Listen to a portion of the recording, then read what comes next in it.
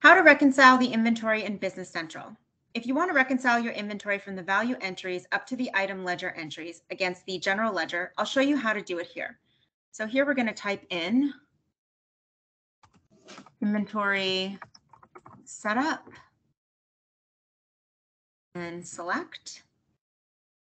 First of all, you have to make sure to run the cost batch jobs. If you don't have automatically inventory posting, so in the inventory setup, there's a check mark saying automatic cost posting, and there's an automatic adjustment set to always. If those are set to true, you don't have to do anything. If not, you must run the adjust cost entries batch job. So there's an adjust cost items entries. That's a batch job that makes sure that all the item entries are adjusted, and you can post those into the GL to make sure that everything is updated. When this is done, your GL should be reconciled with your inventory.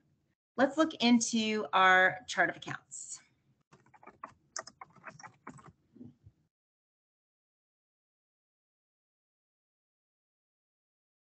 In this scenario, we have defined accounts for manufactured items, for resells, raw material, etc., and totals. In this scenario, I don't have anything manufacturing. Therefore, I don't have any work in progress in my WIP account. Now, there's a report called inventory valuation.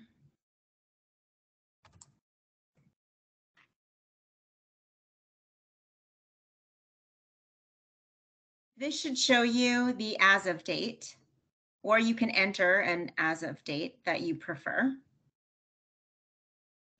And it should be the same date that you're using in your chart of accounts. When viewing your entries, you can see the totals of your finished goods coming from the inventory posting group.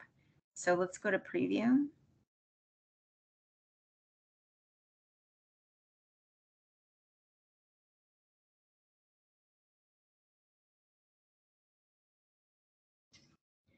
This means it's a posting group with finished goods.